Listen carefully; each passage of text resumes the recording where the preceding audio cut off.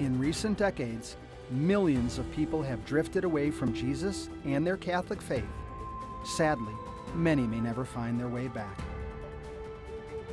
I'm Tom Peterson, and I believe that God has called me to use my background in media to be a catalyst in the new evangelization.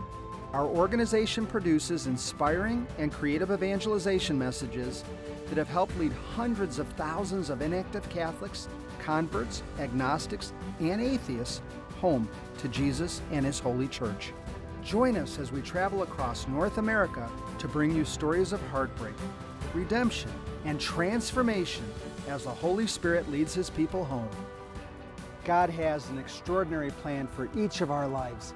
He wants us to spend eternity in heaven with Him and bring as many people with us as possible. This is Catholics Come Home. Now, I welcome you to my home to hear their amazing stories. Welcome to Catholics Come Home. In this episode, we'll meet a couple from Baltimore. While he came from a French-Canadian family and was baptized Catholic, his mother eventually raised him as a strict Baptist. After high school, he attended Moody Bible Institute and became a youth director. His wife was raised in a Lutheran home in her youth. After marrying, this couple began their faith journey after reading more about the early church fathers. Their theological studies eventually led this young family into the Catholic faith.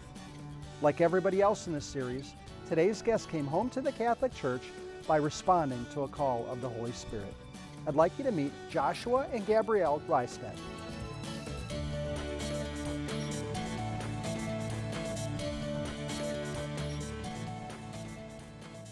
Joshua and Gabrielle, thank you for being on our program and welcome to our home. It's our pleasure. Thank you.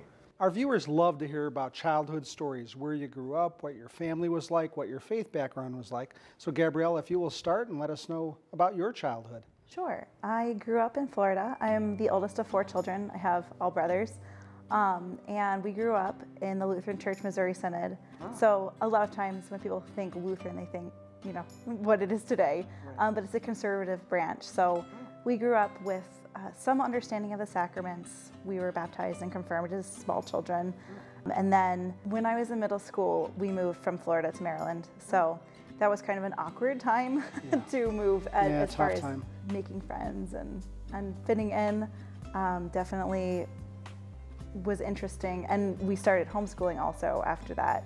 So we kind of began this new journey together as our family. And I got really close with my brothers. I'm really close with my parents. I think that because you were with them all day long. Oh yeah, we were with them all the time. And I think that really helped to solidify our family foundation, you know, that even as adults we can still enjoy being close. But did you have any religious practices that you remember that strengthened your faith? And would you say you were really close in relationship with Christ, or you just kind of had a religious family and it ended there?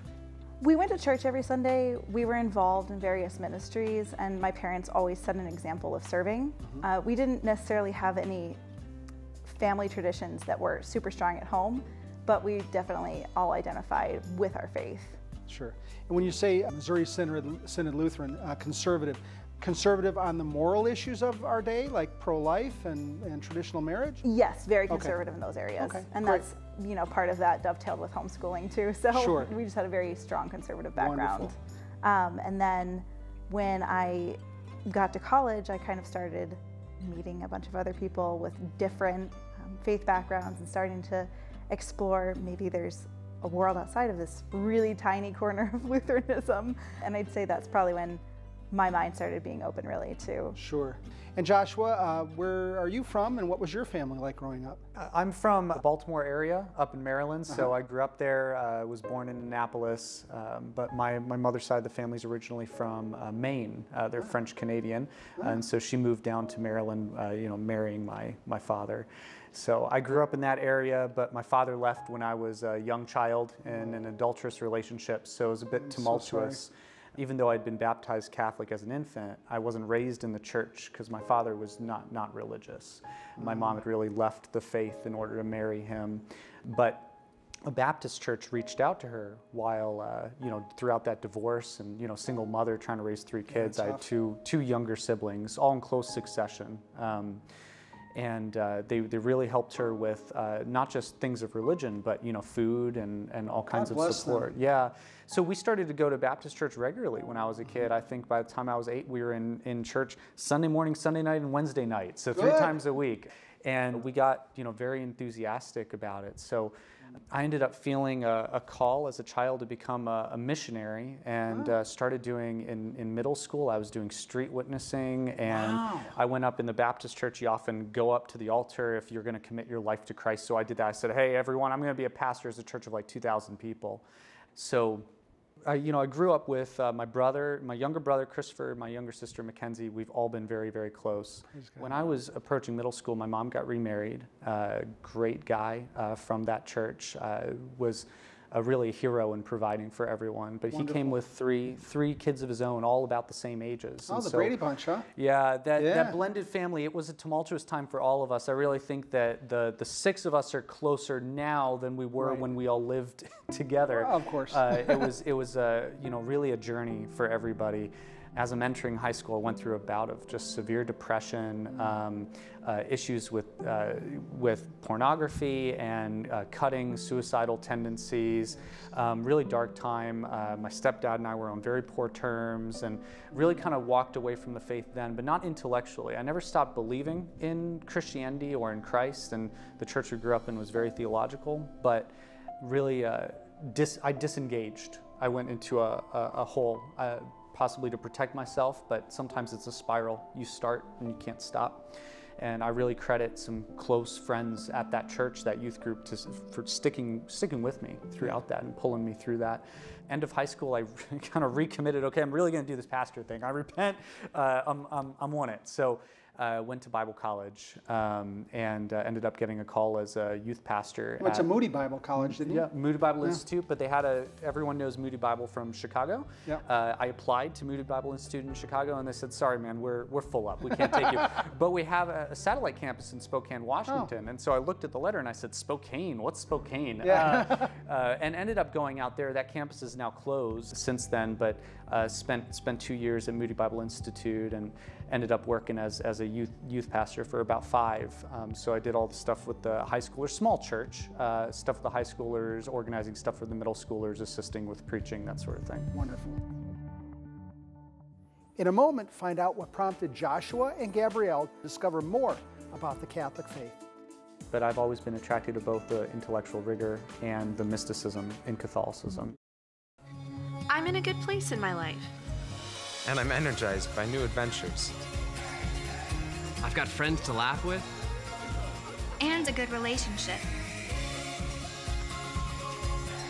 But even though I'm kind of comfortable, I sometimes wonder, is there something more? Could God in church be what you're looking for? Come and see at CatholicsComeHome.com. I used to wonder if God really cared about me. Then I started praying and going to church. I realized that God in my life was the difference between occasionally being happy and finding lasting joy. If you're looking for something more, check out CatholicsComeHome.com.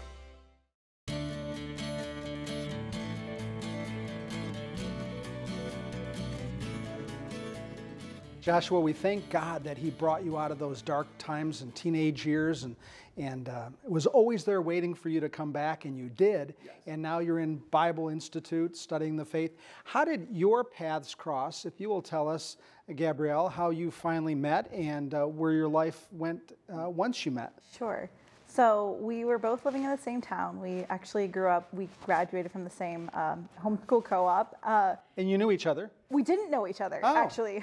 Had all the same friends. We had the same friends all through college, and we actually, some of those friends and I started a campus ministry group at our college. Wonderful. And we were doing all these different events, and we had this end of school year event that we did with a local church in the area with their young adult group. And so we go to this event, and that's where I meet Joshua. Love at first sight? No, actually, we were just casually friends. Nice. But then the love came fairly quickly thereafter, I'd say. Yeah. That's awesome. When did you decide to get married, and how did your faith journey progress Sure. Well, I remember when we were just meeting each other really for the first time, had all these friends, we got to talking and realized we were both very committed to our faith and both wanted a large family, and finding either of those two things with people our age is difficult, much less both. So we hit it off very quickly. We dated for about 6 months, we were engaged for about 6 months, then we were married, a little too fast for our family's taste. But you knew God said he provided the right spouse for me, and you knew it was the right person. Yes. And it was the right timing. I was finishing school, and so it was a natural say. Now, you each had different faith backgrounds, so how did you deal with that? Well, that was a little rocky. I didn't know there were conservative Lutherans when I met her. So I was actually an Eastern Orthodox inquirer at the time while I was a youth pastor and reading all these old books. The beard, I mean, it fits in with the Eastern Orthodoxy. It does, yeah. I was actually told by my senior pastor, I'm reading St. Ignatius of Antioch and the Didache, he's like, you got to be careful with all those church fathers, they're really Catholic. But when I found out there was conservative Lutherans, I was actually very attracted to that because they believe in sacraments and the liturgy, etc. So although she came to join me at that Bible church, which is like Baptist Light, once we had our daughter and we were having conversations about whether or not to baptize her, I knew I had to quit that ministry job. Baptize her as an infant? As an infant, yeah. Not at all, but as an infant. As an infant, for her salvation. Baptism now saves. Understood. And so I knew I had to quit that job and make a change. So it was rocky. She really wrestled with coming to that Baptist church, and after that, I really wrestled with the efficacy of baptism and communion and whether to stay at that church. So we both had a hard time during that early period. Yeah. I know in your bio you said the early church fathers helped you to finally make a progression toward Catholicism. How did that happen? Well, he was studying theology, and we're both very into reading. We read a lot. We talk a lot about what we read. So he would pass articles and sections of books along to me, and I'd pass things back to him, and we would just have these discussions, and we started coming to more and more realizations that maybe there's truth to be found all in one place, and we have little bits and pieces here where we are, and as we were going along to different churches for a little while there in our early marriage, we were kind of in a couple of places, and we just started to wonder, well, maybe there's something more. And you had a little bit of Eastern Orthodoxy in your background. Was that an option to begin with, and how did it turn into Catholicism as the real true church and your goal? Yeah, that's a great question. So I actually have friends who converted to Eastern Orthodoxy and have some friends who are deacons and priests. And I was very attracted to the fact that it's so old and yet they don't follow the Pope, right? So the Pope was a stumbling block for me. Yeah.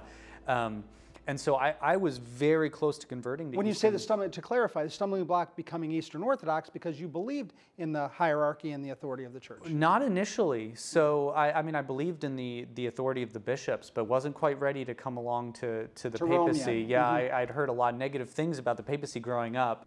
And I almost became Eastern Orthodox, and then I met her and got derailed by Lutheranism because they have the Western, essentially the Latin Mass in English, and it's beautiful.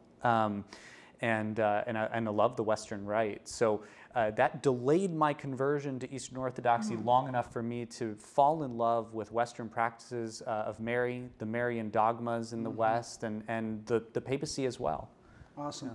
Was it through reading, both of you as scholars, both of you as readers, that brought you into the Catholic? Did you study your way into the Catholic Church, or was it more of a heart thing, or a little bit of both?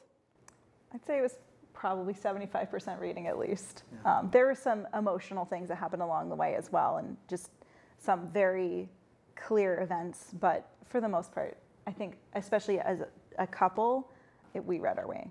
We definitely read our way into it, but I've always been attracted to both the intellectual rigor and the mysticism in Catholicism, and can definitely point to some moments of either heart-wrenching or very romantic moments with Catholicism. Yeah. Do you think there was one particular time when you both said, we're going to become Catholic, or was it a slower process than that? There was a moment. My brother came to the church in 2019, and I went to the Easter Vigil Mass where he was confirmed. And the next morning we were driving to our Lutheran church, and I just was looking out the window and I said, it's time. We need to become Catholic, and I'm just so 100% sure. And he said, I've been waiting for 2 years for you to say that to me. Oh, wow. That's awesome. How did you make the move? What was it like? What was going through your mind and your heart when you became Catholic? Wow. It was difficult. We were, for a very brief period of time, living with her parents in between rentals, knowing we were going to move, and at first we thought we were going to move so Josh would go to Lutheran seminary, and we knew converting to Catholicism was going to be very hard for our family, it was going to be hard for our church, and it also meant that I would never become a pastor. And that was a very difficult thing for us to go through as well. So it was rocky to decide when do we start this journey. Right. After consulting with some local priests, we decided, hey, we knew we were going to move in the summer. And so after talking to some priests, we decided, hey, let's wait and enter RCIA after that move. It'll be a clean break. Sure. People knew we were converting, but it wasn't quite as traumatic, deciding to kind of take this in stages.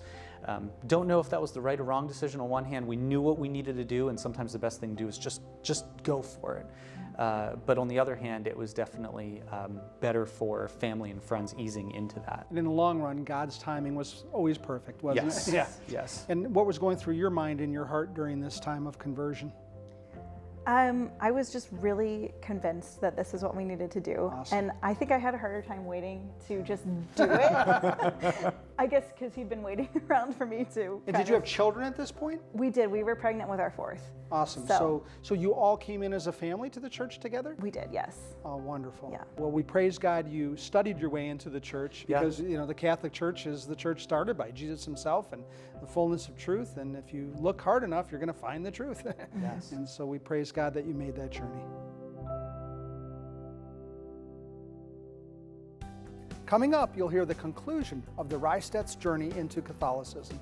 There's a lot more just reverence and ceremony that we feel such a need to impart to our children especially.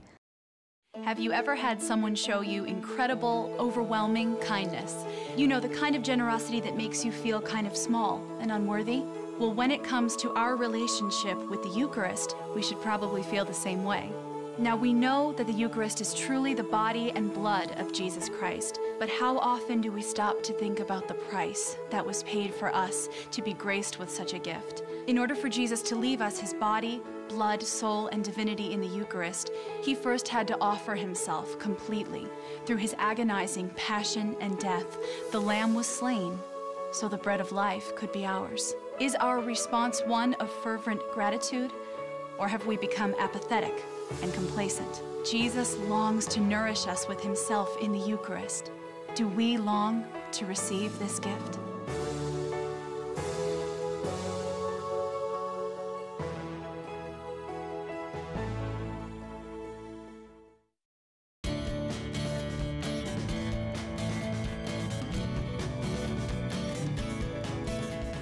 So Gabrielle and Joshua, you moved to Georgia, you became Catholic, your family entered the church, and life has been phenomenal ever since. It's been blessed. We've had trials and blessings since then, absolutely. We entered during the middle of the pandemic. Oh, so recently, that was an interesting transition too. And there's challenges with it. There's crosses, but there's also blessings as well. Indeed. Now that you're fully Catholic and all your children are baptized Catholic, what is new and different in your life? What are you doing to serve? And did you get gainful employment after you gave up being a pastor? Yeah, great questions. Yes, I did find employment. I mostly made it, made employment. I had a short stint in accounting for a large automotive retailer after I quit that job as a youth pastor. But since then, Gabrielle and I have started a couple of businesses. So I run a digital marketing agency and now an online education platform as well. And that, that more than provides for our family and our team. Yeah. Wonderful. So God provided, even though your family was concerned about it, you trusted him, and he came through for you again. Again, definitely. yes. And what things are you involved with at church? Or I know you're busy being a homeschooling mom, carried the tradition of your family. And how many children do you have? We have 5. And congratulations on your new son. Oh, thank you. You have a new baby as well, very recently. Yes. We thank you for your growing Catholic family. I often say that if Catholics come home, can't help them back, we'll just have Catholics who have more kids. So we'll fill the pews somehow. Tell me about your life now as a Catholic married couple, when you go to Mass together, when your family, what's different about it than back in the day when you were in the Protestant churches? I think that For the most part, I mean, we've always gone to church every Sunday morning, even though it was different. There's a lot more just reverence and ceremony that we feel such a need to impart to our children, especially that when you go to church, you listen and you behave and have little cards for them to know the different parts of the Mass. Nice. Because it's really important for us to make not just going to church on Sunday tradition, but to do the rosary together, to say devotions together, to talk about the lives of the saints. So faith is the center of your life. It's not just something you do on Sunday. Absolutely. Yes, definitely. Yeah. Yeah. What was it like, Joshua, when you first received the Eucharist? It was more than time. I had been anxious to receive the Eucharist for years and years. And then we were supposed to be welcomed into the church on Easter, and it got delayed to Pentecost due to the pandemic. So it was, like coming home. Yeah. Gabrielle, what was it like when you went into the confessional, the sacrament of reconciliation for the first time? Has to be weird and different for somebody who's a convert. What was going through your heart and mind at that time? I was so nervous. I just didn't even know, like I felt so awkward about the whole process, and our priest was very gracious and it was fine. And I would certainly, for friends who are not Catholic, and say, well, how do you do confessions, so much less than what you build it up in your head? And after that first time, it was... Our human fear gets the best of us, but the priest is in persona Christi, in the person of Christ, and it's a beautiful sacrament. It certainly gives our soul a fresh start, doesn't it? Yes. Absolutely. When you talk to your family now about faith, are there opportunities where you've been able to share the beauty of Catholicism? And are there any stories of friends or family who are saying, never really understood it that way? Certainly. I think almost all of our friends and family talk about religion regularly. Our family and friends, they're all very religious in their different communities, and we don't shy away from faith topics. Just recently stayed up very late with relatives and friends talking about religion, and almost always there's some comments, I didn't know that, or people asking us questions about things. It sounds like it's a charitable conversation on both sides, where it's not an argument. It's more or less sharing of, hey, let's all grow closer to God and talk about it, huh? Yeah. Which is beautiful. It's the way the world used to be back in the day. Now it's a little tougher to share things, but we shouldn't be afraid to share the truth of the faith, but always do so with charity and love, huh? Absolutely. When you look back at those years in the Missouri Synod Lutheran faith, and you look back at your early church years in different faith communities, what do you know now that you didn't know back then, now that you're fully Catholic? I know this is home, and it's in Lutheranism. There's so much kind of the outer, you have sort of the sacraments, and you have sort of this and sort of that. That's semi-traditional, but then it's like it stops, and there's not that fulfillment there. Joshua? Yeah, I know that Holy Scripture has been interpreted by amazing people throughout the centuries, and we have this deep, deep well of truth here in the Catholic faith, and I can't exhaust it reading 66 books of the Protestant Bible, but rather it's something to swim in and drown in. I can't ever exhaust the Catholic faith. Praise God. And they say once we die, and God willing we're in heaven, that we'll learn even more about God's plan for salvation and faith, and it'll all like peeling an onion. There are more and more layers that we discover in the next life. So we praise God. Well, we thank God that you are open to faith. We thank God you came from great families that had spirituality and faith and belief in God, and centering on Jesus Christ as a background, homeschooling. And I thank God that you and your family are in the Catholic Church, and you're helping your children on their journey as well. Praise God and welcome home. Thanks so much, Tom.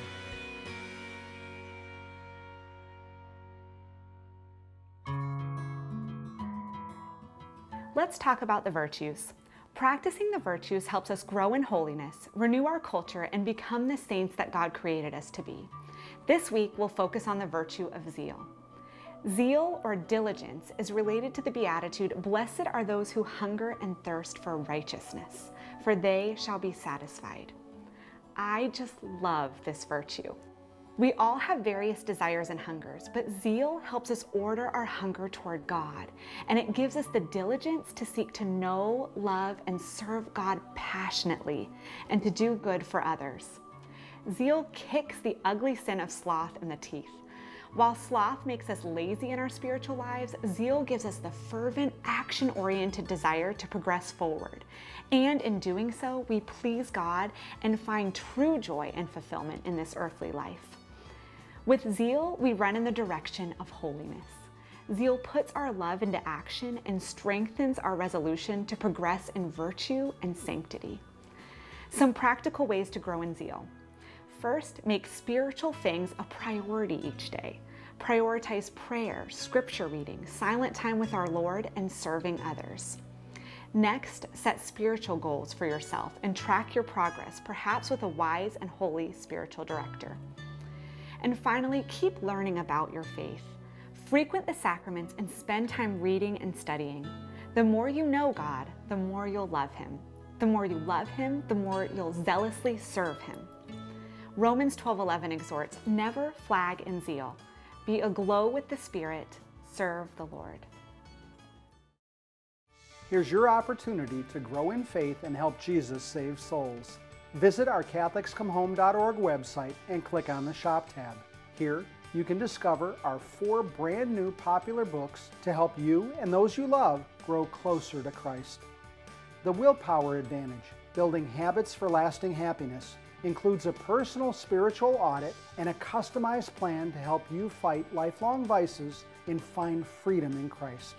One Moment Can Change a Soul helps you guide family and friends home to the Catholic faith.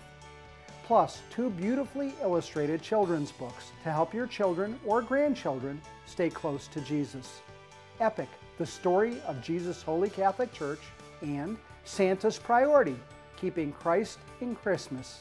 You can also order a car magnet to evangelize in traffic, evangelization cards, and DVDs with all of our best episodes of our international television series. If you have a question or want to tell us how Catholics Come Home has blessed someone you know, or you can financially help us blitz the secular airwaves with these powerful evangelicals, contact us at info@catholicscomehome.org or by mail. Catholics Come Home, P.O. Box 1802, Roswell, Georgia 30077. Please help Jesus save more souls. In their early years, both of our guests were raised in Protestant homes. As this married couple continued on their faith journey together, they discovered the beauty of church history and the early church fathers and would both become Catholic. Thank you for joining us on this episode of Catholics Come Home. Please keep the Rystedt family and all of us at Catholics Come Home in your prayers. Remember to fulfill your role in the new evangelization by helping to love somebody to heaven.